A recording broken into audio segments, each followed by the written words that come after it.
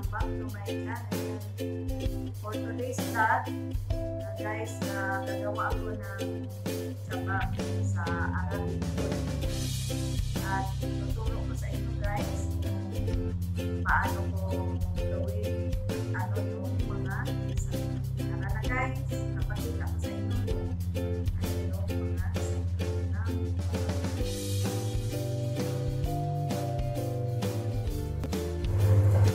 yan na yung aking mga ingredients guys ng aking SHABAB. May 2 cup ako na harina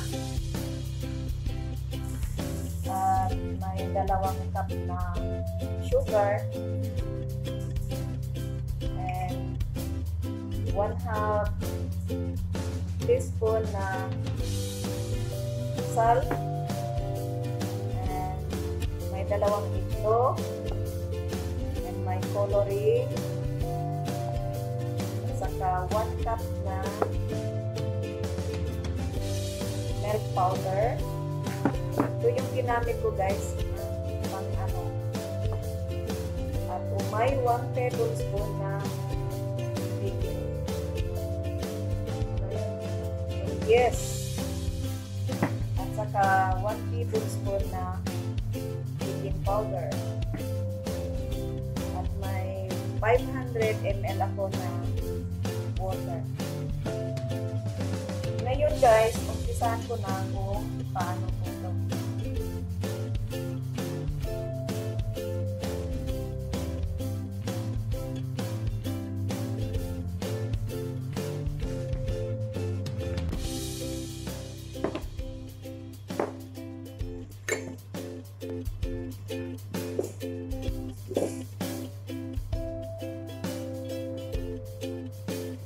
Ilagay natin yung harina.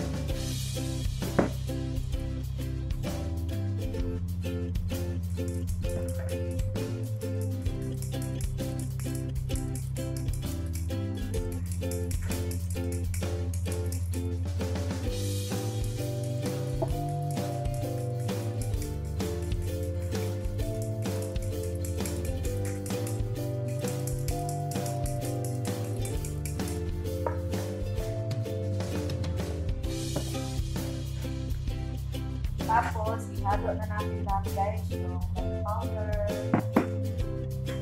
sugar, saka yung salt, yes, saka yung itlog.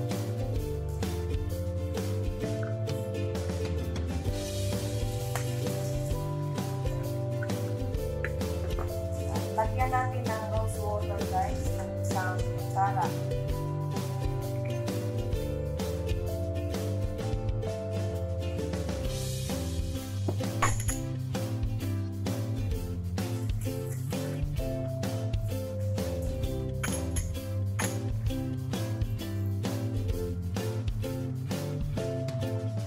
Lagyan natin ng kunting coloring para makulay yung SHABAB.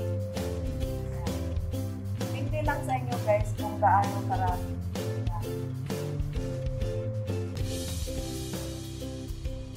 Lagay na natin yung water.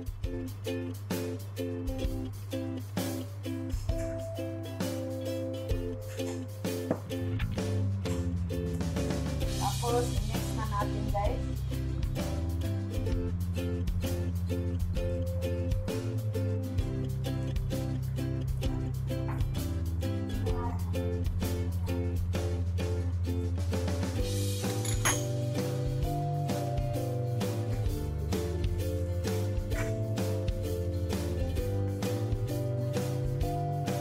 Lagyan natin ng tubig guys, kulang pa rin.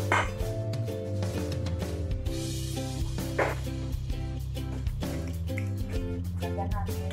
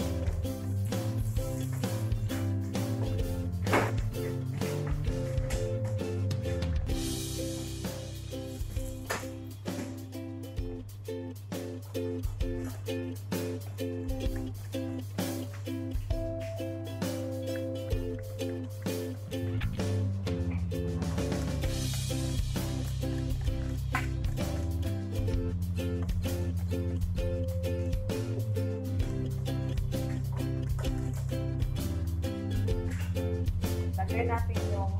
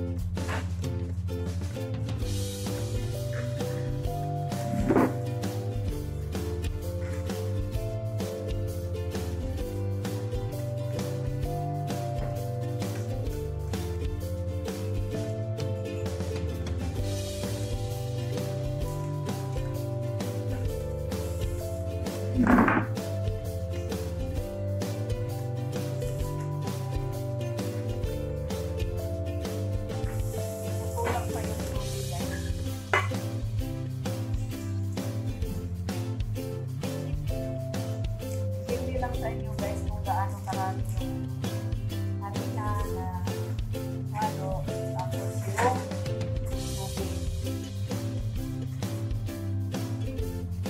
Basta hindi lang siya malapot masyado.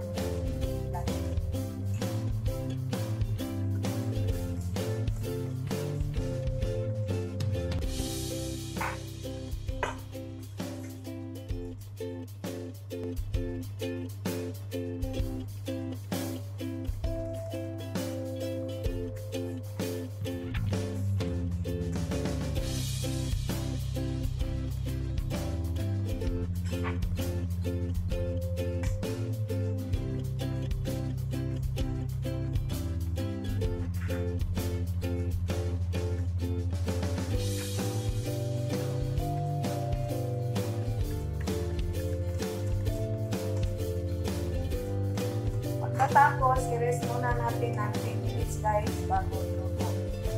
Yan. Yan na siya guys.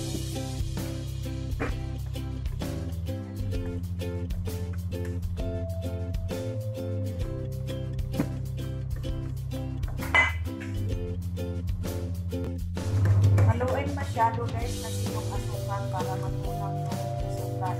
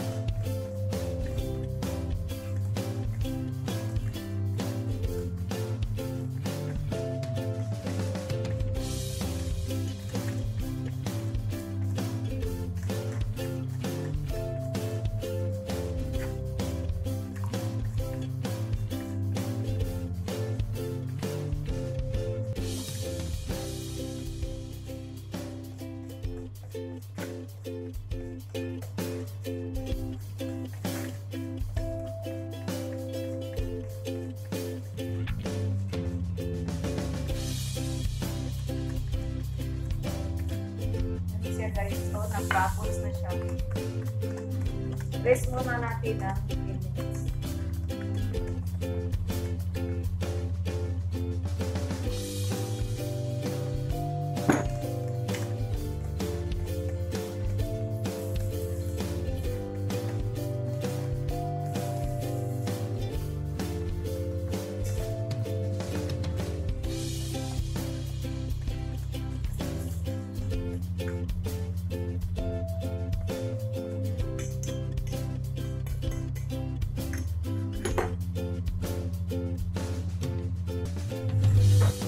Yan na yung aking SHABAB guys, aking numpisahan na. Yan.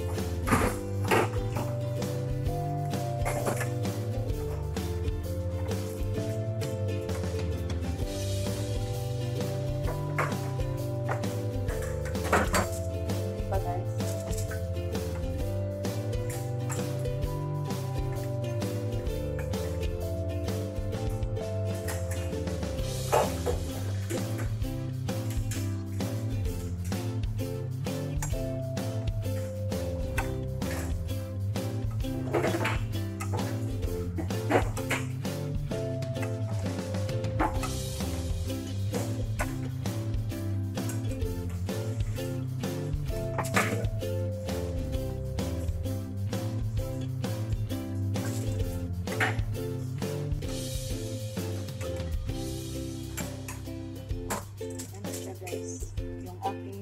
Yan na siya guys. Oh.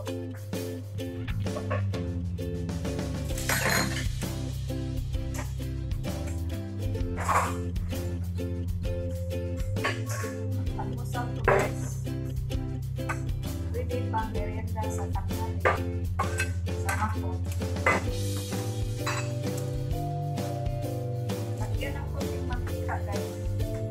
Kawan. Basan.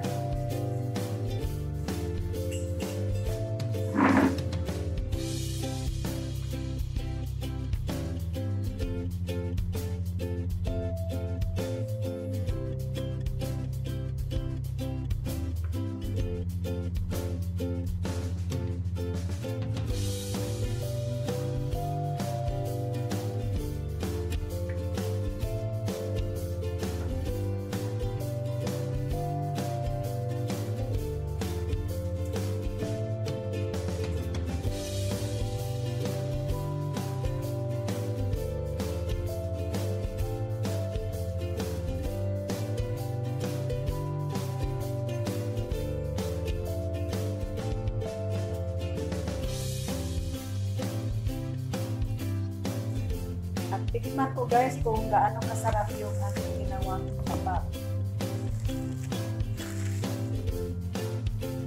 Ano na siya guys ha?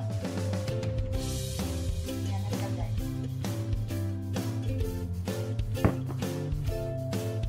Tikman ko guys kung gaano kasarap yung aking ginawang SHABAB.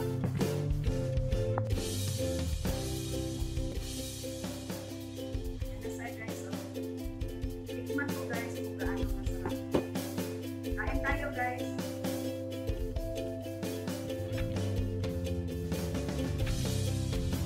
Guys, naarapin ko. Sarap.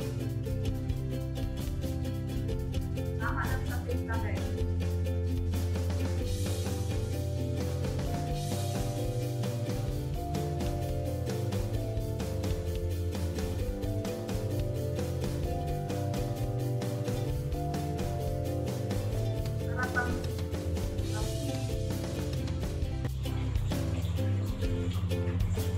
So guys, this is my vlog for today. I hope may natutunan kayo guys kung paano ko ginawa yung aking SHABAB sa